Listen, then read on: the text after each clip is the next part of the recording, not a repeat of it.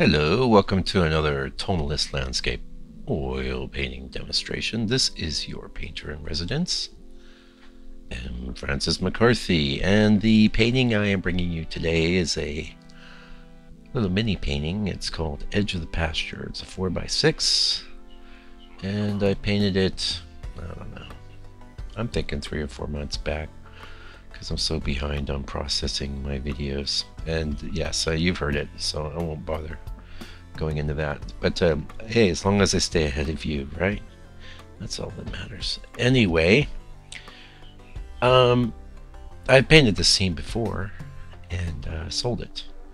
I think that was a mini painting too, and a few different takes on it this time. I kind of went with more of a cooler sort of approach, although I didn't modify the reference. I just kind of had it in my brain. Like with a lot of greens, you could go, oh, I can go cool or I could go warm.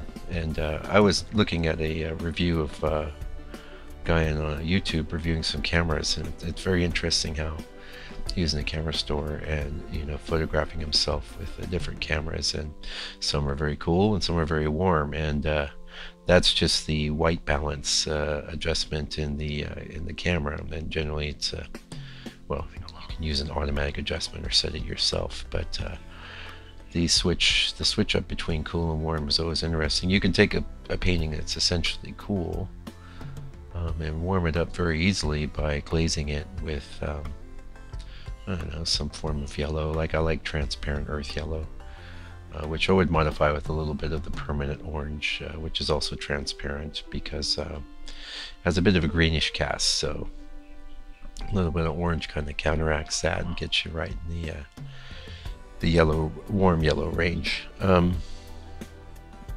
Or heck, you could go all the way and glaze it with transparent earth red, which is like a burnt sienna tone, and you're going to be warm. You're going to be warmer probably than you wanted to be, but that's one quick way to get a real super quick tonalist effect. I think a lot of tonalists did do that, did glazer. Well, a lot of tonalists glazed, that's for sure, but did they use burnt sienna? I don't know. Actually, the original burnt sienna, the earth tone, not the one you get from Winsor Newton, it's actually a modern, it's iron oxide or something like that. It's partially opaque, so that would end up covering a lot of things. And when you're glazing, you can glaze with opaque colors. You're just going to end up having to redo a lot of things because you're gonna be covering up your painting pretty well. But anyway, hasn't been a big week for painting for me. In fact, I think I've done a total of 0 paintings this week. I'm getting ready though. I'm home for lunch Thursday, March 7th, 2019. Home for lunch in the studio. I've got some reference loaded up. I've got I cleaned up my palette, which had gotten pretty dry since I've been doing a lot of other things. I've got students now and so many things pulling at me, but what's the point in being a painter if you don't do paintings, right? So, and I don't worry about gaps like that. I mean, for me, actually, I'm pretty well dug in. It takes a serious gap. I for example, have been on several 4 and 5 week vacations since I started my painting career. It hasn't adversely affected me at all. As a matter of fact, maybe it even has a positive effect because I collect a lot of awesome reference I can't wait to make paintings of. But that said, I don't recommend big gaps in painting. I've talked about that before. Don't do it. Paint every day. If you can't paint, draw. And if you can't draw, quit watching Netflix and pick up a pencil and do some drawing. Come on. Yeah. Sorry to tell you off, but you needed to hear it. Just turn the tube off. Turn off the YouTube or the internet too. And do some work. Make something. You weren't put here just to be a spectator, right? Maybe you were. Maybe you're spectating on my channel, which is fine. If you're a non-painter, non-artist type, you just like watching people paint. I know a few people like that. A few of them collect my work. That's all good. You can just take this in as entertainment and save. Just know the lecture is directed to the folks that are at least wanting to be artists. You know, an artist, boy, I love it's a can of worms. I was going to just talk about the whole labeling people as artists, but it is a can of worms. Suffice to say, I'll give you my quick opinion on it. An artist is a person that creates art. It could be visual art, it could be music, it could be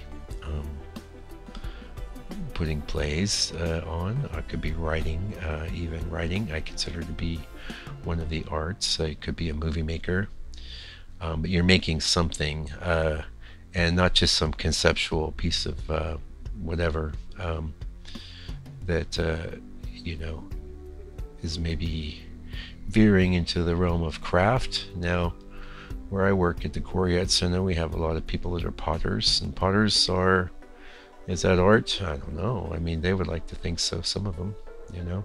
It's not for me to say.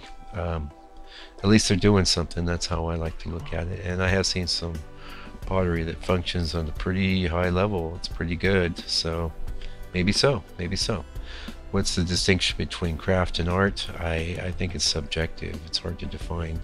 I certainly know what I think, and I can tell you on a case-by-case basis, but I really couldn't make a broad generality as you just experienced me go through. Anyway, if you do art, you're an artist, and if you don't do art, you're not an artist, and that's it. But a lot of people like to, they think that artists get special treatment, and in some cases we do, but less and less, I think, since the water's been muddied by so many people that aren't actually artists, considering themselves to be artists by just the way they live their life. I live my life like art. I'm an artist. Okay, fine.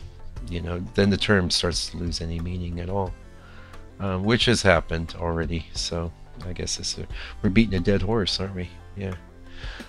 You know what I thought I'd talk just a little bit. I've got one student I'm working with on teaching how to do oil paint, and she's a very good artist. She's a very good drawer. She's been working with watercolor pencils as her primary medium, and mostly because it was a good transition for her out of drawing, you know.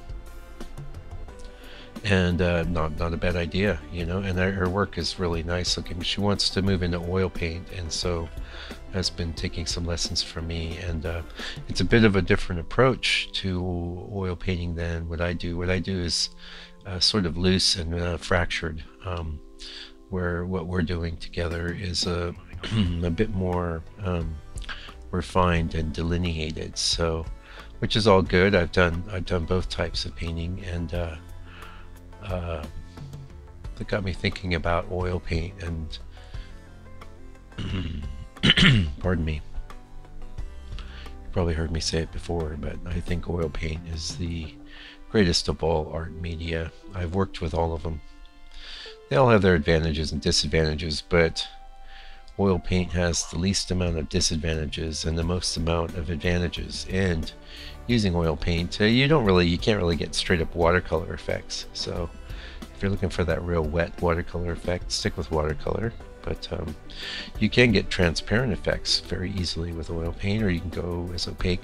You can paint it as thick as your shoe if you wanted. It's going to take a while to dry, but you can lay paint on as thick as you like, and that's one of the beauty parts of oil paint. And when you contrast oil paint, say, with something like pastels or oil pastels, you can certainly get interesting effects with both of those media, no question about it. However, I could probably duplicate a lot of that with oil paint if I needed to. You know, one thing I'd do is maybe squeeze the paint onto a piece of cardboard so I had less actual oil in it, more pigment.